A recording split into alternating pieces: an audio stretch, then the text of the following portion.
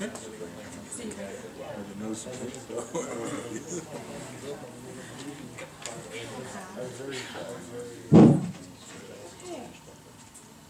right, well, welcome everybody. My name is Jeannie Kilby, Director of the Religious Studies Program, and I want to welcome you to the annual faculty lecture in Religious Studies. This has been an effort that we started a couple years ago. We're only 7 years old. We're a new program. We started this effort a few years ago and have had some very excellent lectures by Iraj Bashir, who's in our audience, a member of our steering committee, Iraj, and by Paul Rouser, who's in our audience, another member of our steering committee. And this year we're very honored to have Nabil Matar, another member of our steering committee, giving our annual lecture. So it's my privilege to be able to introduce Nabil, to tell you a little bit about him.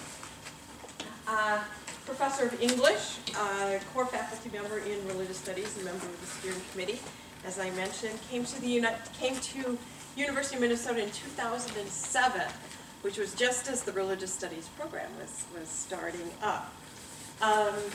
Led a very distinguished career, particularly has won a number of awards, including here in the College of Liberal Arts. He was awarded in 2001 as a College of the Scholar of the College Award.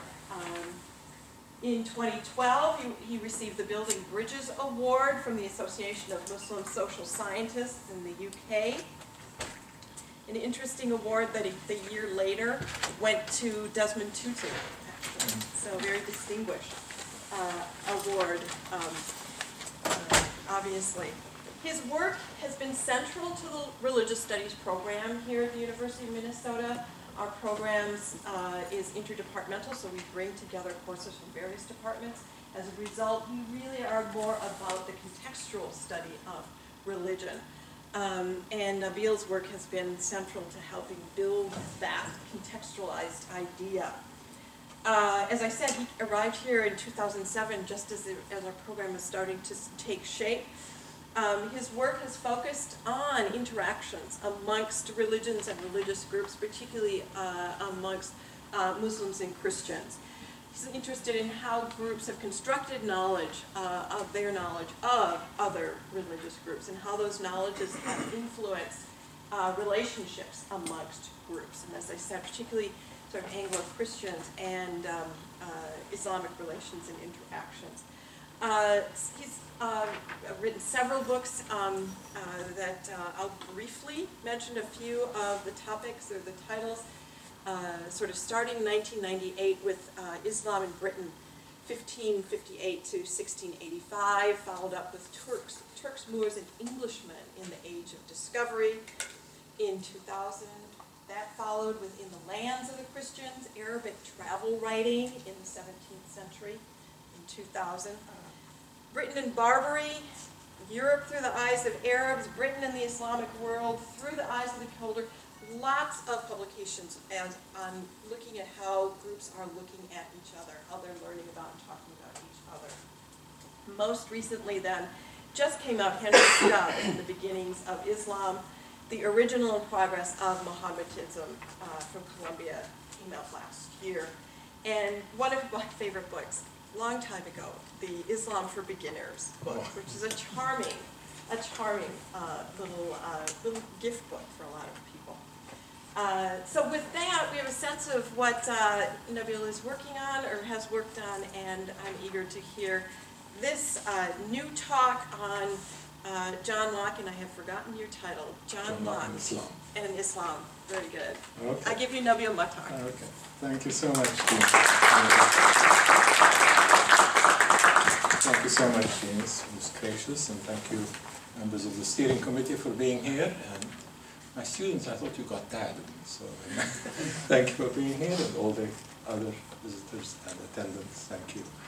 I think the shutters have been closed not because we're showing a film, but because we don't want to see the snow out there.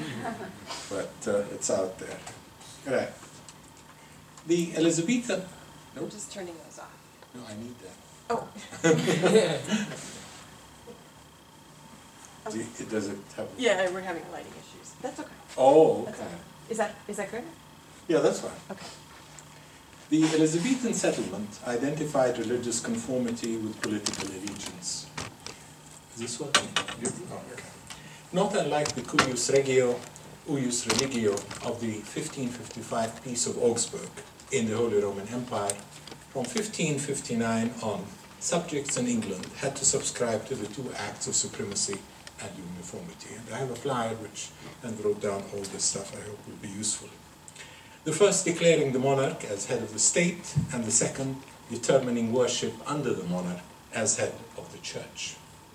In such an Anglican monarchy, there could be no legal space for the non-Anglican subject, let alone the non-Christian.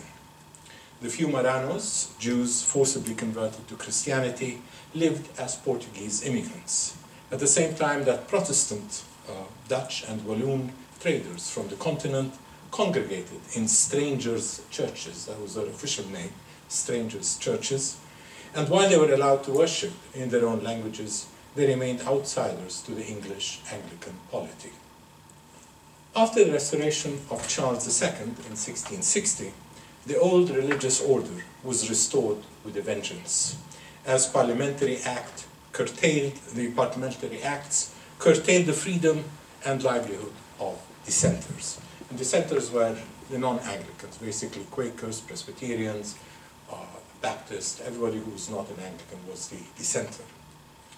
The Corporation Act, and I've got them all listed for you, in 1661, the Act of Uniformity, 1662, and that resulted in the great ejection of around 2,000 ministers, Presbyterian ministers and non-Anglican from the church.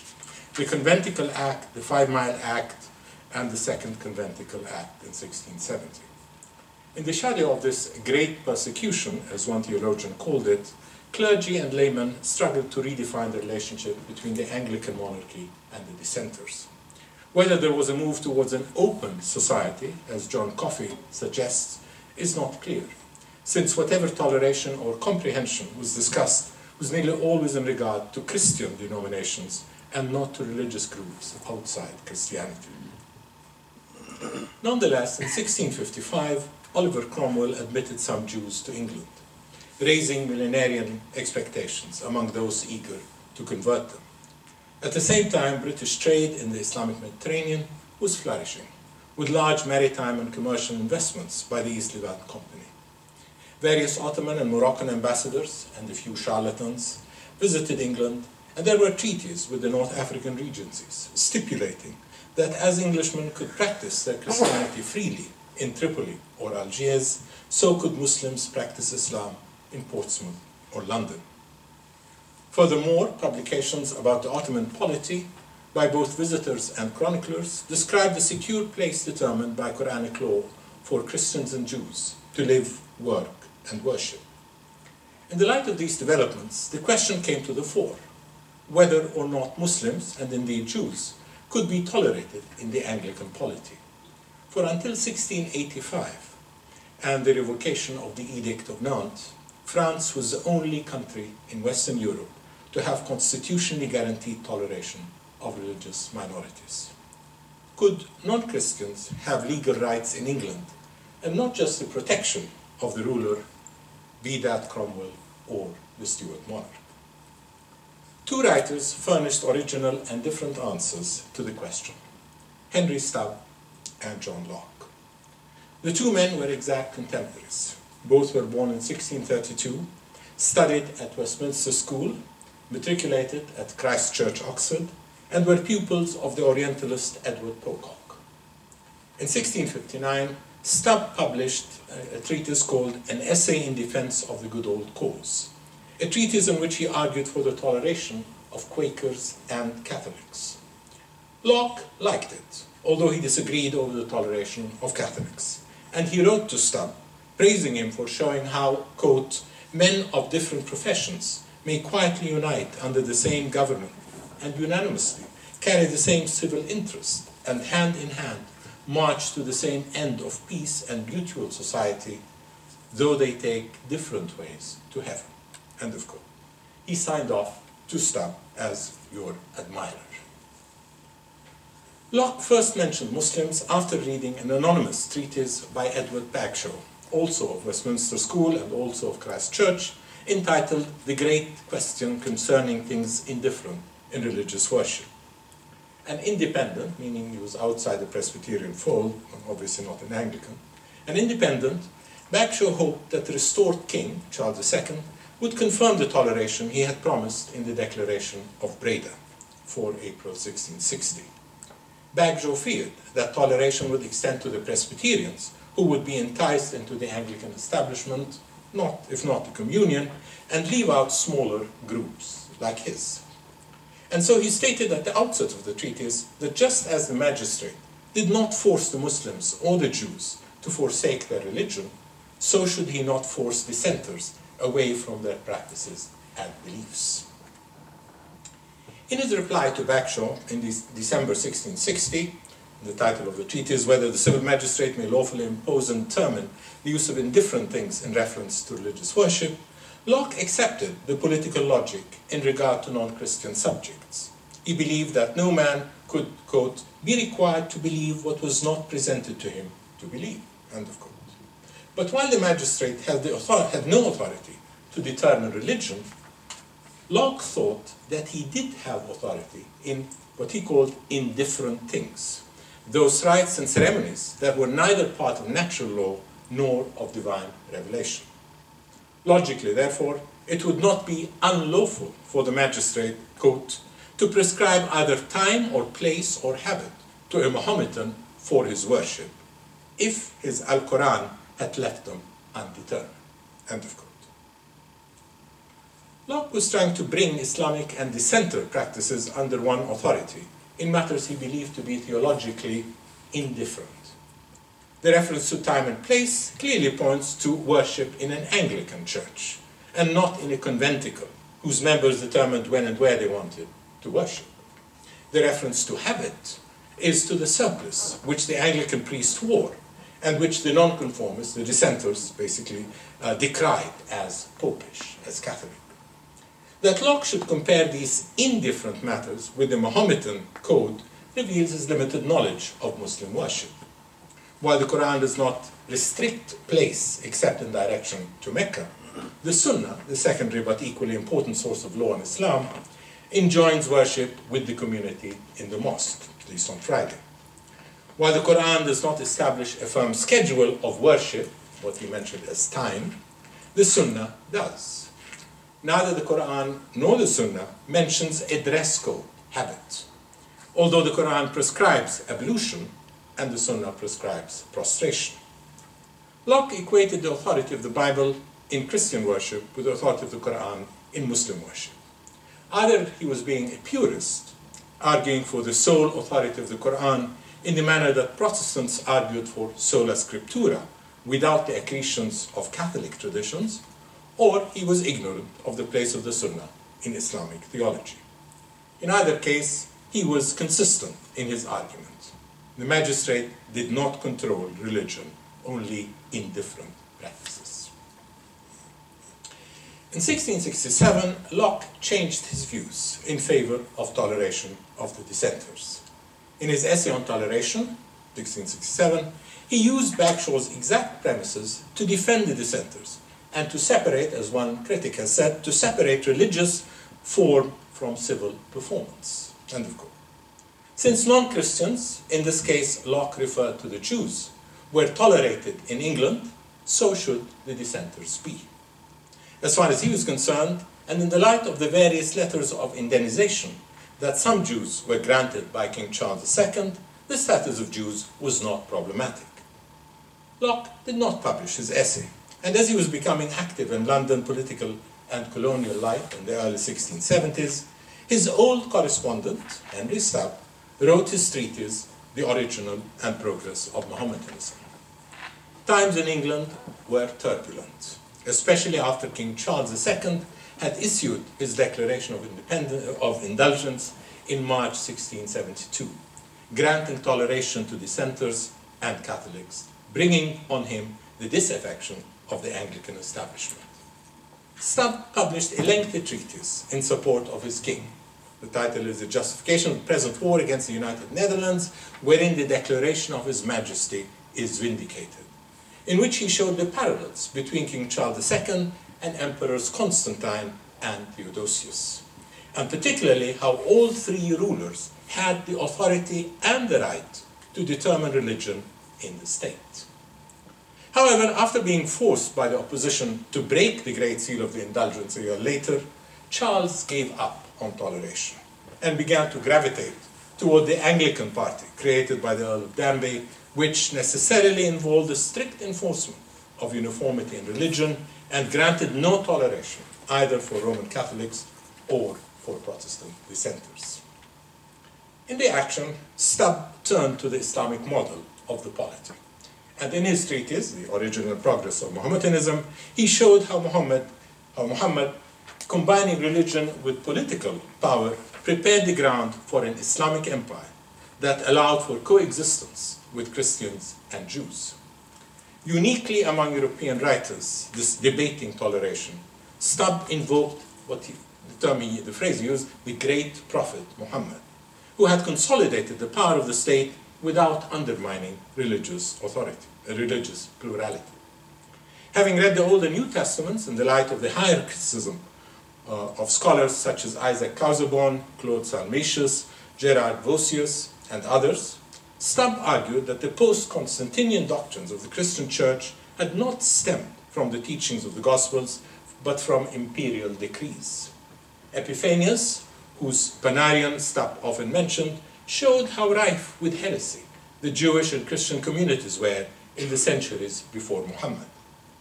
To make toleration of Muslims possible, Stubb realized that Christians would have to make theological adjustments. Only when the two theologies and their scriptures were drawn together would political destabilization and civil war engendered by difference in denomination and religion come to an end. As Bishop Samuel Parker, an Anglican, wrote in his 1670 A Discourse of Ecclesiastical Polity, it's in the quotation there, how vain is it to expect peace and settlement in a commonwealth, where their religion keeps men in a state of war, where zeal is armed against zeal, and conscience encounters conscience. For Parker, only the authority of the Anglican monarch could ensure religious submission and subsequent peace. For an alternative, Stubb turned to Islamic history. Aware that Christians had lived in the Muslim dominions as far back as the beginnings of Islam, Stubb explained Islam's toleration of Christians by reference to Muhammad's admiration of Jesus, or as he called him throughout his treatise, Isa, the Quranic name. Muhammad, wrote Stubb, and it's in the flyer, was undoubtedly a great admirer of Isa as a prophet or apostle of God, and of this he makes so great and frequent declarations, and that Isa was his predecessor and taught the same doctrine, that it is but justice to style him a Christian. End of quote. Indeed, on two occasions in his treatise, Stubb referred to Muhammad as the great prophet, exactly the same phrase used about Jesus in the King James translation of Luke's Gospel.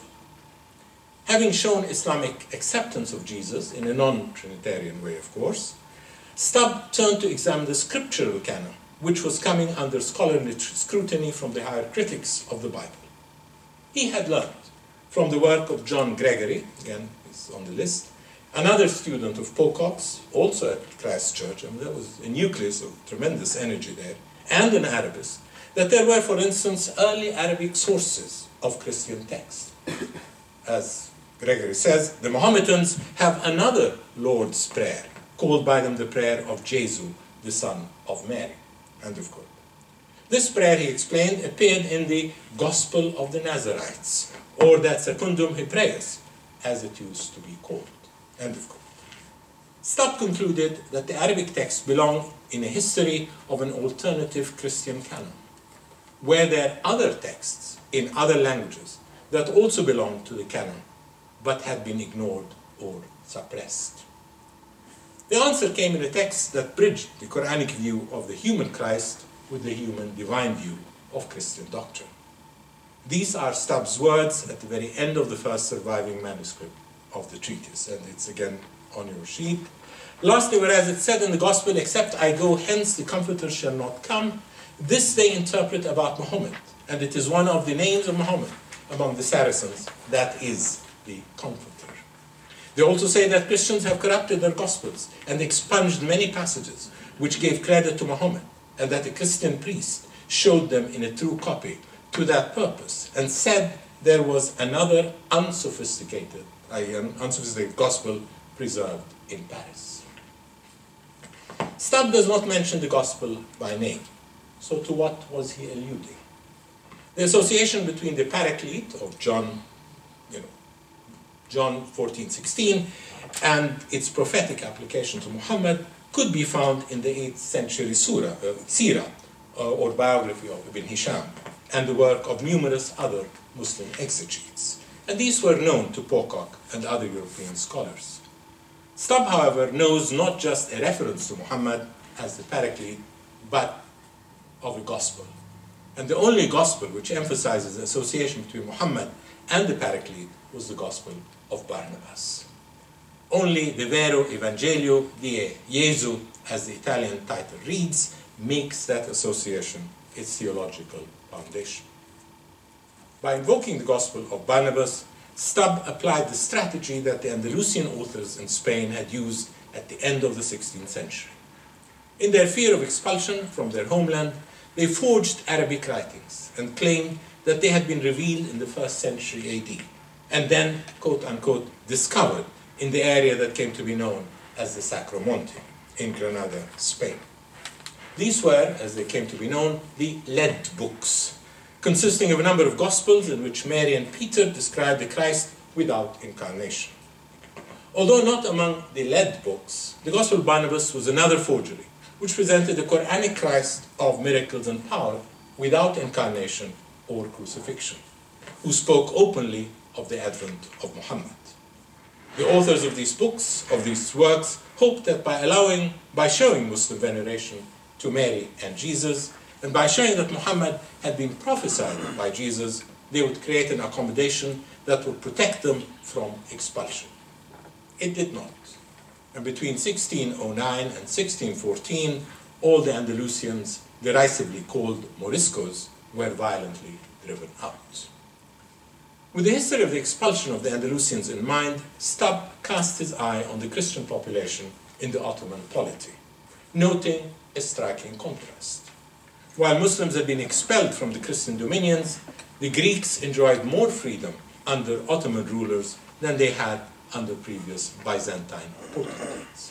And this is a quotation, yet it's observed by Joseph Scaliger, and it's an assured truth that the vulgar Greeks live in a better condition under the Turk at present than they did under their own emperors, when there were perpetual murders practiced on their princes and tyranny on their people. But they are now secure from injury if they pay their taxes, and it's more the interest of the princes and nobles than of the people at present, which keeps all Europe from submitting to the Turks. Such toleration had been possible because of Islam's recognition of Jesus. By making a similar place for Muhammad in the religious history of monotheism, Stubb defined the premises for tolerating Muslims in the Christian polity. Since veneration of Jesus inspired the Quranic protection of Christians in the Islamic polity, then some form of veneration of Muhammad should open the door for protection of Muslims in the Christian polity. Whether Stubb would have followed up on this theological approach with a political formulation cannot be determined. He died soon after finishing, but not publishing, his treatise. No other writer before Stubb had furnished as detailed a history of Islam and its toleration as his treatise had. Stubb was the first European writer to show how fundamental religious plurality had been in Islam's foundational theology, and how much non-Muslims, Jews and Christians alike, had been accommodated in the peace treaties between the early Arab Muslim armies and the peoples of the Byzantine Empire. Like Stubb, Locke had become interested in Islam under the guidance of Edward Pocock. While tutoring Pocock's son, Locke acquired numerous works about Islam, ranging from the French 1647 translation of the Quran to Pocock's own 1663 translation of Abul Faraj's Chronicles, and numerous other books about the East, including the Latin translation of Hayy ibn Yaqdan by the younger Locke. He was actually tutoring his son, and that's the one who translated it. And so, when sometimes in the mid-1680s, Locke began working on his famous Epistola de Tolerantia, he brought in Muslims in a manner that he had not done in his earlier writings. Although he included them with the non-Christian Jews and pagans, he had to approach them differently, given the complexity of their international status. Locke wrote Epistola soon after the accession of the Catholic James II to the throne in 1685. 2 years later, King James issued the Act of Indulgence, which gave freedom to subjects, quote, to meet and serve God after their own manner, as long as they did not alienate the hearts of our people from us or our government, end of quote.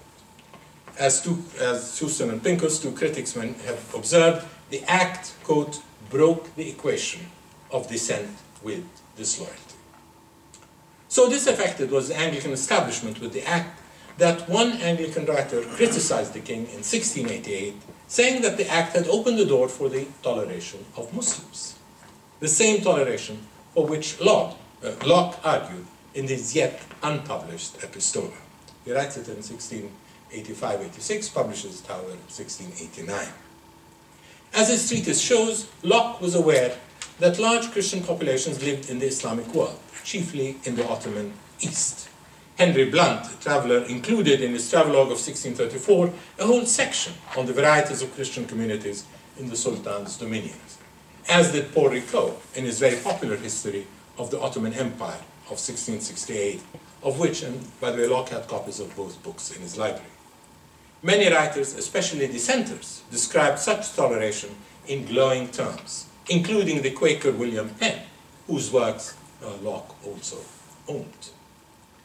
In Epistola, Locke began the argument for the legalization of the status of Muslims, Jews, and pagans in Britain. Began because it was an argument that would gradually develop and reach its conclusion a few years later, in 1692. That he brought the pagans into the picture is significant. They had not been mentioned anywhere in his previous writings for or against toleration, but in 1669, Locke had written the constitution of the new colony of Carolina and had argued for accommodating them, the pagans, suggesting that heathen, it's his word, heathen as they were, they believed in some kind of God. He linked them with the Jews and the dissenters in the hope of converting them all to Anglican Christianity. Locke also included Muslims in the toleration discussion, although they were unique among the three groups. Only among Muslims did large numbers of Christians live, and not the other way around, as in the case of Jews and pagans. And so Locke called for the toleration of Muslims as an act of reciprocity. Since Muslims tolerate Christians in the Islamicate world, so should Christians tolerate Muslims, should tolerate Muslims. Non-toleration of Muslims in Christian polities, he warned, could have serious ramifications on the Christians in Muslim lands. What if to a pagan or a Mohammedan prince, he said, the Christian religion seems false and offensive to God? May not Christians too be extirpated for the same reason and in the same manner? End of quote. As another author put it in the same year, 1689, neither Jews nor Mohammedans in the dominions of Christian princes ought to be compelled to hear reasons for convincing and persuading them to embrace Christianity, because Christians would not like to be so treated by them. End of quote. And so, as a logical conclusion to his argument in support of toleration of dissenters, and in the last pages of his Epistola, Locke openly urged the acceptance of pagan, Mohammedan, and Jew. All must be included in the Commonwealth, and along with Socinians, Lutherans, and others, allowed, quote, assemblies, solemn meetings, celebrations of feast days, sermons, and public worship. End of quote. The logic of his conclusion infuriated an Oxford Dun by the name of Jonas Prost, who promptly wrote a rebuttal, attacking Locke's toleration, as he said, of the different professions of the Christian religion. More objectionable to Proust, however, was Locke's concluding remarks in regard to non-Christians. And so he, Proust, opened his treatise of the title, Argument of the Letter Concerning Toleration, briefly considered and answered. Briefly is around 150 pages, but that's brief. By showing that Locke wanted to extend toleration to everyone who held, quote, no opinions contrary to civil society, and who concurred on the duty of tolerating all men in matters of mere religion, end of quote. Although the main thrust of his argument was to reject toleration of dissenters, in his first 2 pages, Proust attacked Locke's call for toleration of non-Christians. Locke, he claimed, had put forward a dangerous view, quote, that neither pagan, nor Mohammedan, nor Jew ought to be excluded from the civil rights of the Commonwealth, end of quote. The statement shows that Proust had read William Popple's English translation of Locke's Epistola, where the phrases jura civilia and jus civile had been rendered as civil rights. Although Locke had not used the phrase in the context of non-Christians, it was Proust who applied it to the Muslims and others, he promptly adopted it, confirming, in his words now, the civil rights of the Commonwealth for pagan, Mohammedan, or Jew. End of quote. But instead of continuing the discussion of rights, Locke turned to a commonly invoked argument that toleration is the best means to a conversionary end, and admitting non-Christians to live in the Christian polity of England would be conducive to their conversion.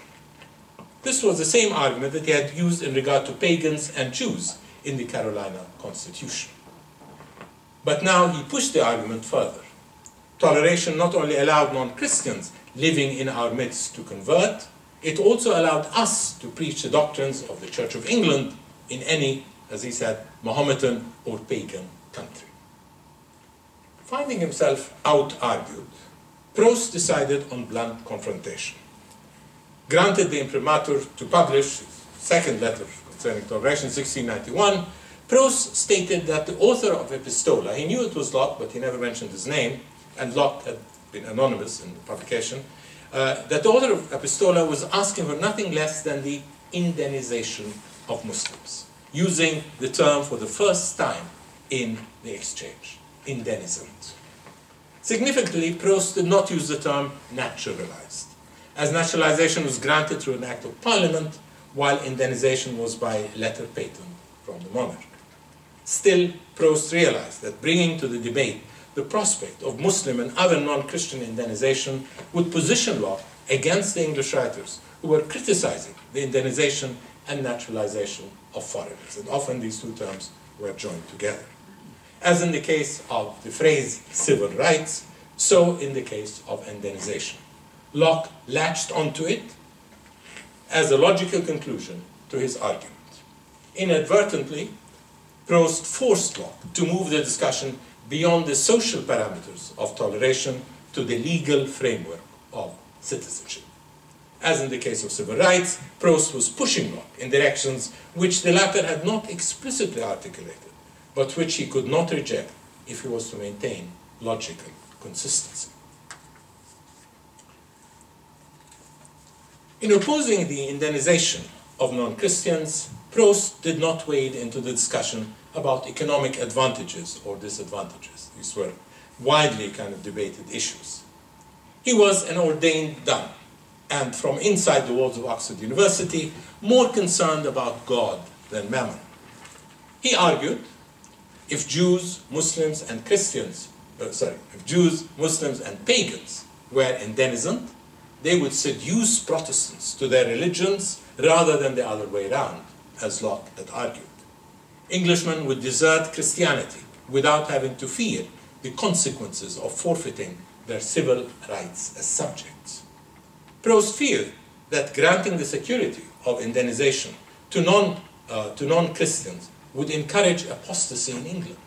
After all, quote, even God's own peculiar people received that mortal infection, notwithstanding all that he did to keep them from it. End of quote. Detecting inconsistency, Locke wrote his third letter, finishing on 20 June 1692, interestingly invoking Islam. To learn some moderation, he advised Proust, look at Muslims, even pagans, how they treat outsiders. Locke continued, quote, if Jews, Mohammedans and pagans were to be denied civil rights in the Commonwealth because they could seduce followers of the national church, the Anglican Church, then so should Socinians, Papists, Anabaptists, Quakers, Presbyterians, who pose more of a danger than the non-Christians, because danger is most from that religion which comes nearest to it and most resembles it. End of quote. There was less danger in non-Christians, such as Jews and Muslims, simply because they were alien in their customs and social habits. They were, to Locke, they were foreign and therefore would remain unintegrated in the social fabric, abiding without, as he said, the advantage of truth or interest to prevail by. English non-Anglicans were more dangerous than them because they were part of the historical culture of England. And since these non-Anglicans were, quote, admitted to the rights of the Commonwealth, end of quote, then there was no logical argument that Proust could make to prevent, again, quote, Jews, pagans, and Mohammedans from enjoying the same rights.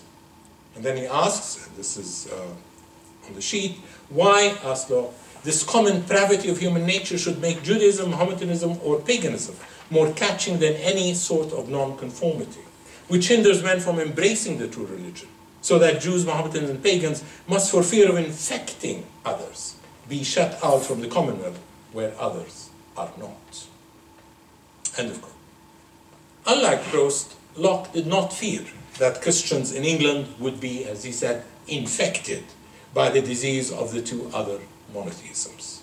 There was no historical proof that when Christians met members of the other two religions on equal terms, as he put it, that they would lose. Christians could not be defeated.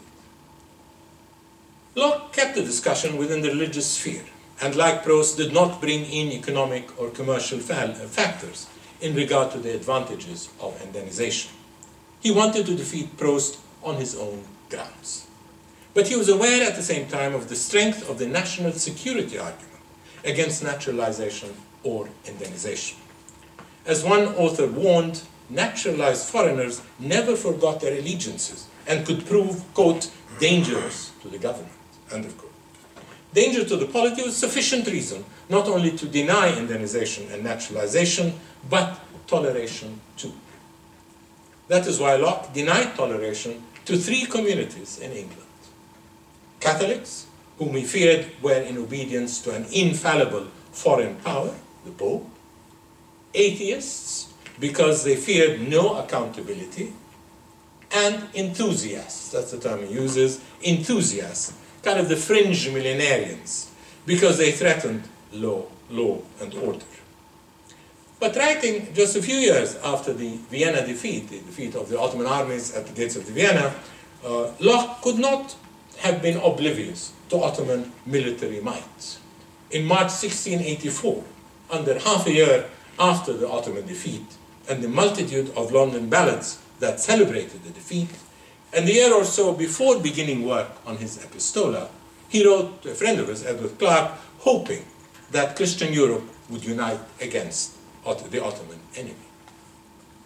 In his discussion of Hellenization, however, Locke did not allude to the Ottoman danger. After all, Paul Ricoeur had assured Britons in the last pages of his oft-published The Present State of the Ottoman Empire that the Ottomans were too weak to venture against England. But while there was no military danger in Muslims, Ricoeur had warned that the danger lay in the alleged authority of the Mufti of Constantinople over them. And this is the quotation we have. The Mufti is the principal head of the Mohammedan religion, or oracle of all doubtful questions in the law, and is a person of great esteem and reverence amongst the Turks. His election is solely in the Grand Signior, who chooses a man to that office always famous for his learning in the law, and eminent for his virtues and strictness of life. His authority is so great amongst them that when he passes judgment or determination in any point, the Grand Signior himself will in no wise contradict or oppose it. Rico's description of the power of the Mufti was inaccurate. Although during the reign of Murad IV, between 1623 and 1640, there had been an earnest policy of converting minorities.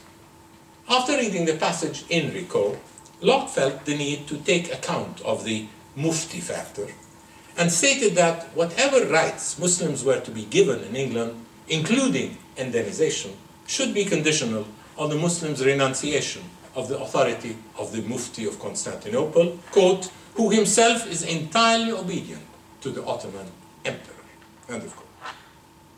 Locke confirmed the viability of Muslims as subjects, but he wanted to make sure that they would not form a fifth column of traitors, in the manner that Henry VIII had made treasonous the defense of papal supremacy, thereby equating patriotism with religious obedience.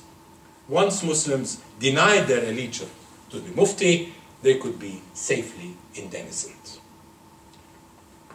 In urging Muslims to renounce their non-existence allegiance to the Mufti, Locke deviated from his usual logical consistency. Christians in the Ottoman Empire were not viewed by the authorities as subversive and were not forced to deny their allegiance to the Pope, at least in the case of the Catholics, even though the Pope was relentlessly sending missionaries and trying to undermine the faith of the subjects of the Sultan. At the same time, Locke did not criticize English missionary publications, which were being sent to the Ottoman Levant to gain converts to Anglican Protestantism. These publications included prayers for the British monarchs, not the Ottoman sultans. While Muslims in England were to forego allegiance to the Mufti, Ottoman converts to the Church of England were told to pray in Arabic and in Aleppo or Istanbul or anywhere else for the safety of Sultan Carlos, Charles II. In the translation prepared by Pocock of the Book of Common Prayer, the book that is used by the Anglican Church, it was translated in 1670 into Arabic, the Muslim or Orthodox Christian or Jew or whoever converts, the convert to Anglican Protestantism was to repeat the following invocation. You have that there. Listen to us, Lord, and preserve and bless our gracious Queen and the King's brother and the rest of the Sultan's household, the Sultan being Carlos. By the time he finished the third letter on toleration, Locke had confuted the arguments of Proust and demonstrated the legality of Muslims, Jews, and pagans becoming subjects of the crown. In the case of Muslims, however, Locke's call for indemnization remained unrealized. There is no record that Muslims were ever indemnized or naturalized in the Anglican polity, unless they were willing to convert to Christianity. Actually, in the polarized climate of post-1688 Britain, there was vociferous opposition even to the prospect of naturalizing foreign Protestants, as the defeat of the 1708 Act shows. And in 1754, popular anger forced the British Parliament to repeal the Jewish Naturalization Act, which had been passed a year earlier to naturalize the Jews of England. No similar prospects for naturalizing Muslims were proposed. Using two different approaches, Henry Stubb and John Locke challenged England's theological and political status quo in regard to Muslims. Uniquely in the early modern debates about toleration, Stubb appealed to the historical model of the Islamic polity, while Locke included in his defense of the toleration of dissenters the call for the indemnization of Muslims, Jews, and pagans. Locke formulated the legal basis for determining the status of the subject in the Anglican monarchy. Although the Epistola, as one critic has said, was neither as original nor as liberal as defenses of toleration penned by other European writers who had preceded Locke, end of quote, it was quite revolutionary in moving the debate beyond its traditional intra-Christian parameters to the non-Christian, and to do so not as a result of moral conscientiousness, but of logic. Having rescued the state from the church, as one critic put it, Locke was able to argue for an early modern plurality in the state.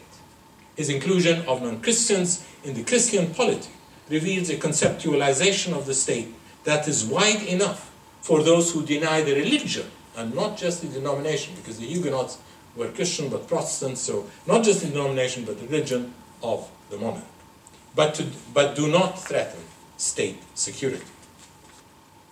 His observations on Muslims and Jews and pagans constitute the first argument in European political theory for granting the non-Christian civil rights by means of indemnization. It's true that Locke conceived of toleration in a Stuart state that was, as one historian said, like a limited liability company, the ring holder in a laissez-faire business community. But it was the first company in European political history that did not, in principle, discriminate against its members on the basis of Islamic or Jewish or pagan religion. And so, after 30 years of reflecting on toleration and moving from opposition to legal approbation, Locke concluded that there was no reason why Muslims, Jews, and pagans should live in Christian polities in England and its colonies, but be denied indemnization. As he said, and that's the last quotation, "Live amongst you then, Jews, Mohammedans, and pagans may, but indemnized they may not be," he asked in this his third letter. It was simply illogical, he conceded. It was also illegal. Thank you.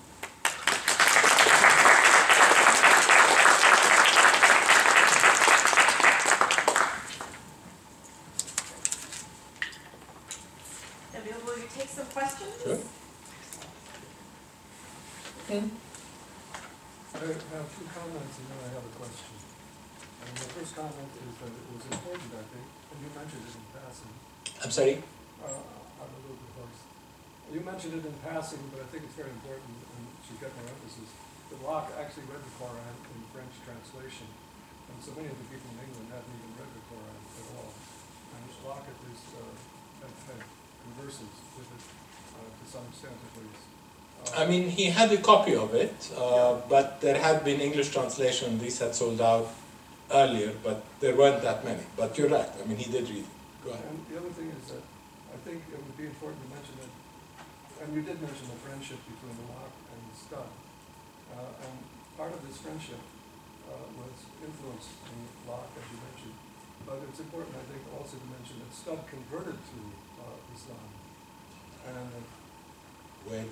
That's interesting. I don't know that. I mean, I've just worked on Stubb for 5 years, so well, where do you find that? I mean, I don't know. Well, we could check this out, but that's my impression. Stubb is buried in a cathedral. That's what I read. Yeah. If he had converted, he would not have been buried in a cathedral. I'm glad to know that. No, I mean, he's buried in Bristol. I mean, they don't have, the poor guy doesn't have a marker, but he's buried there. Okay. And then my real question, sure. and I hope that you will also tell me that I'm wrong about this.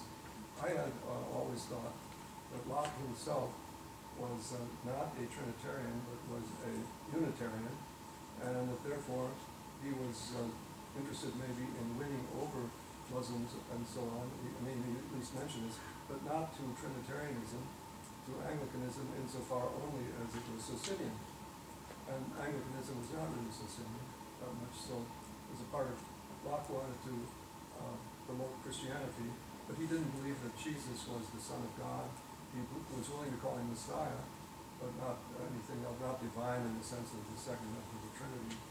And he was Unitarian, and therefore Locke, that was part of his tolerance, because his own view didn't fit into conformity with the Trinitarianism that was then You're quite right. I mean, he was not Trinitarian, and in his treatise, I mean, he makes that very clear in the treatise on the reasonableness of Christianity, which he published in 1695.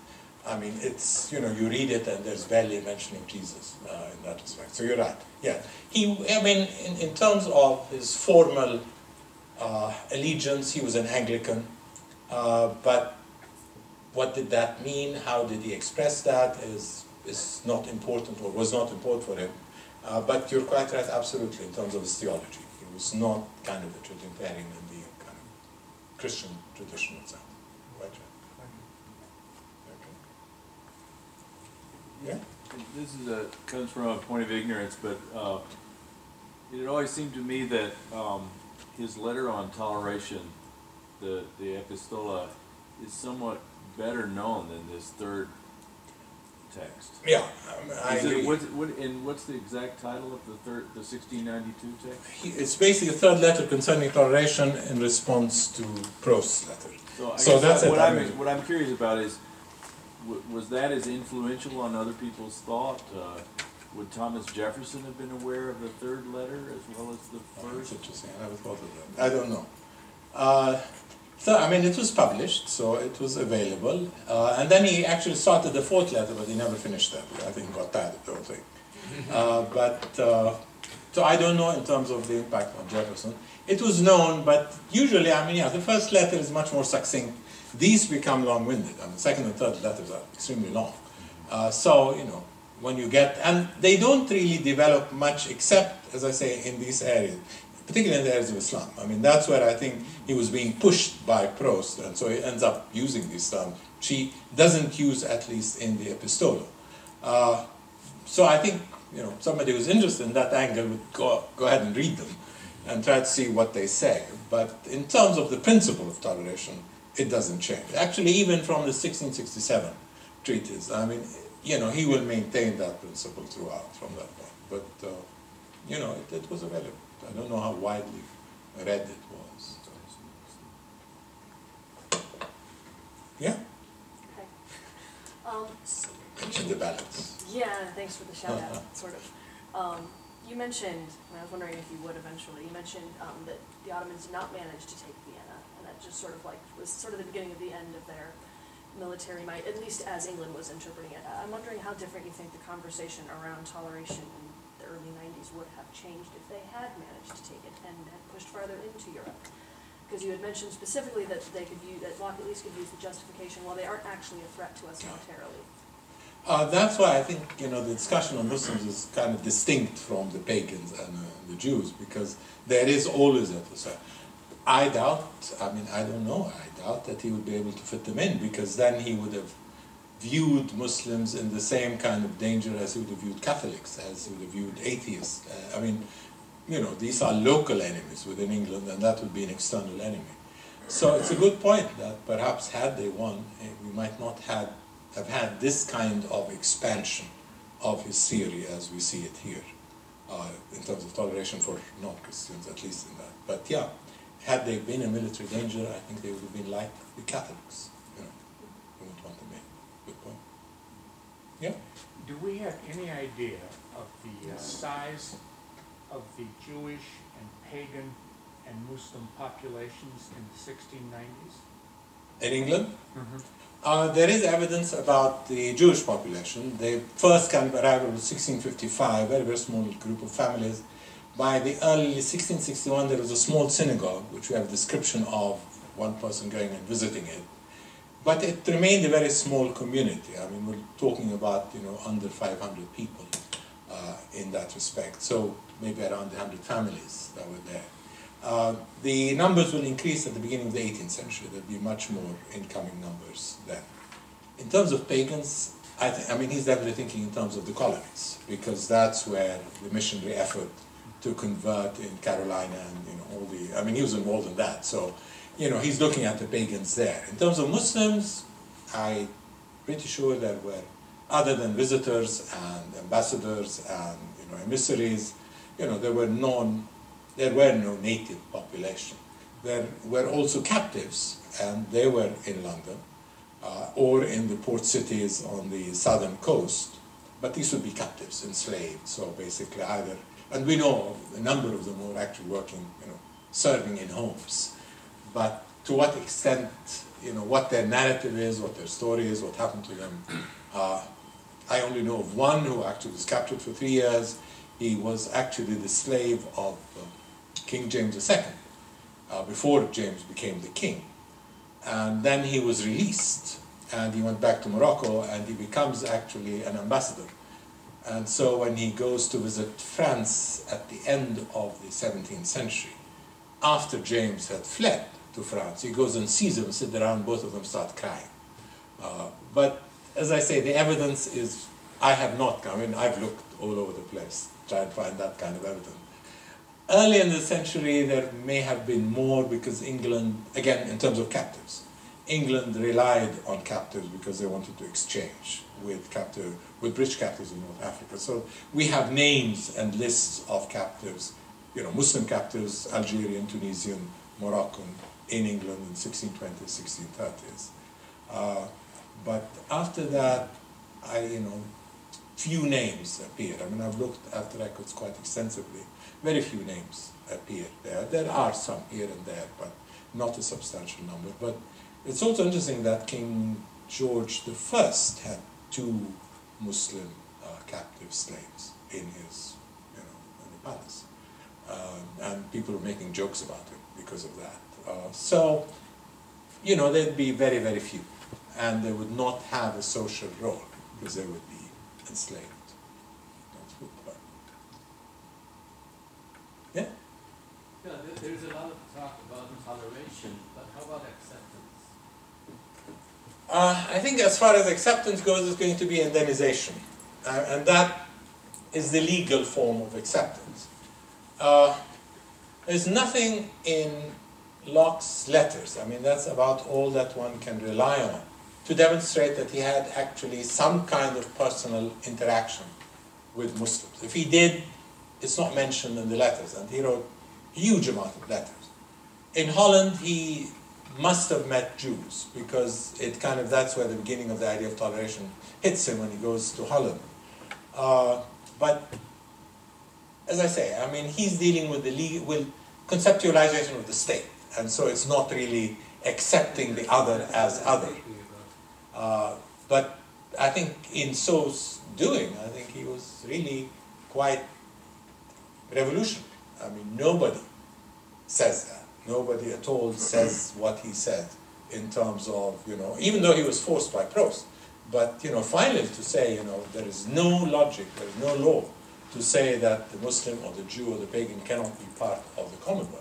In the same way that the Lutheran and the Presbyterian and the Quaker, and by that time all these had been accepted. I mean, that's the revolution of 1688.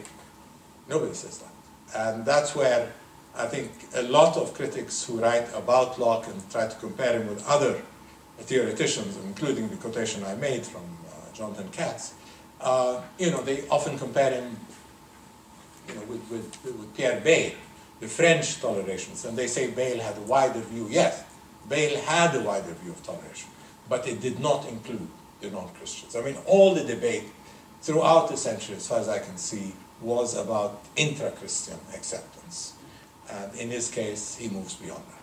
So, but yeah, I doubt about acceptance as such.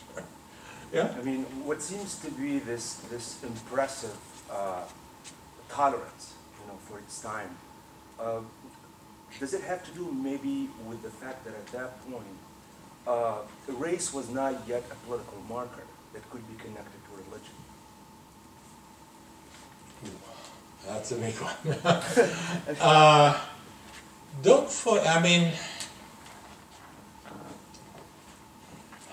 I don't know how that would have been handled in the case of pagans, because that's where you might have had the race issue in terms of Native Americans who were distinctly different, or Sub-Saharan Africans. With Muslims, if they are Turks, they're white. I mean, so there's no racism. And with the Jews as well. I mean, we're looking, well, they're Safavi. I mean, they're basically from Spain. So, I mean, it's Europe, So the difference is not going to be that striking in terms of visual impact.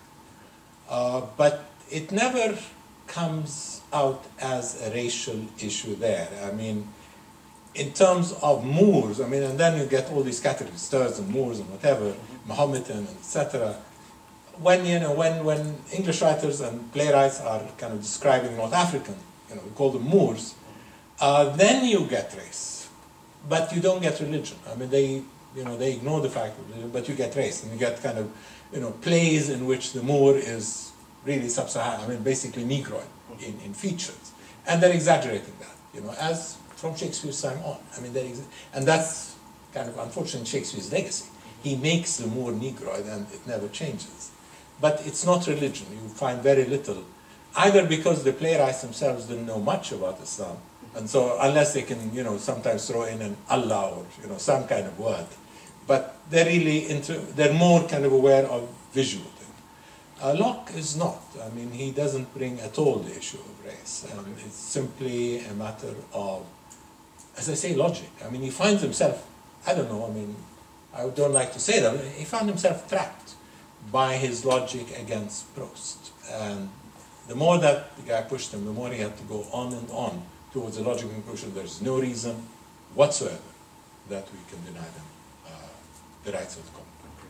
So, I mean, we're really looking at a process of thinking that is more interested in theorizing politics, and probably coming also from what seemed to be at that point more of a neutral representation of the East in general, which would become very different with Orientalism, Sorry, yeah. And so we're really looking at a completely an area where maybe the knowledge seems to be more neutral about the East, and therefore the incorporation of them, their rights and so on, within the Anglican hierarchy seems to make a lot of sense, but also an indication of a mentality that is advanced. Yes, in his case, as I say, I mean, nothing happens. I mean, it just remains, a theory on paper. And Muslims will only be accepted in the 19th century in England as subjects of the crown. And that's not because, that's because of the empire to start off with, but also because of Britons who go to India and convert and come back. And I mean, the first mosque is established by a British Indian. So, British who goes to India and comes back. And then, obviously with the migration from subcontinent, etc. So, but yeah, I mean, that's why I say, I mean, he is revolutionary the way he thinks. And he's willing to put that on paper and to defend it to the limit, and he does. And as I say, by the end of it, Proust has nothing to say. I mean, but in terms of Orientalism, yeah, you have to wait a bit longer. I mean, this is not yet the phase where the English feel so superior. They are in terms of military capability, but not yet in terms of ideological capability.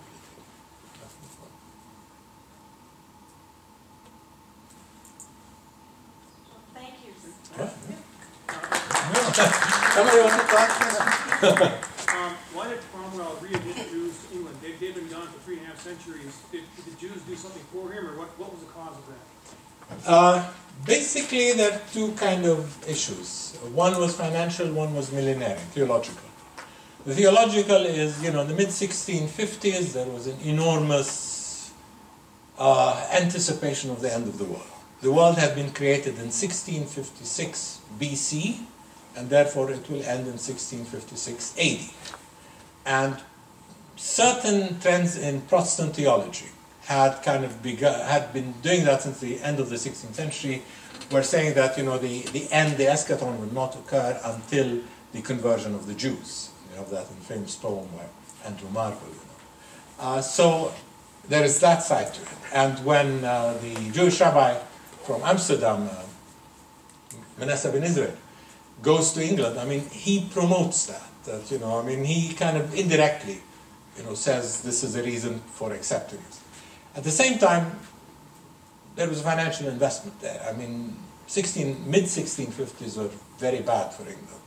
And Cromwell was, had become kind of Lord Protector, he was kind of supreme autocrat. So he wanted support from, other sectors than his own. So there is that role of the financial, but on the larger scale, there was the theological issue. But even that was not widely acceptable. I mean, once Manasseh comes in and he starts writing, you find refutations, people who were not happy with what he was writing. So these would be the two reasons, basically, for the readmission of the Jews. Well, this has been really wonderful. Thank you so much. That's it. We do have a reception in honor of Professor Nabil downstairs in room 135.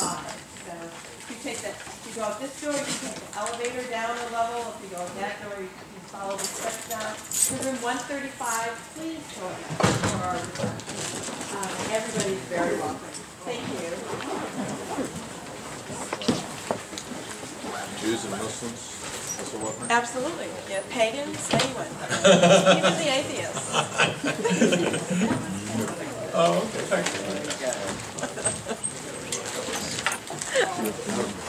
Okay, thank you.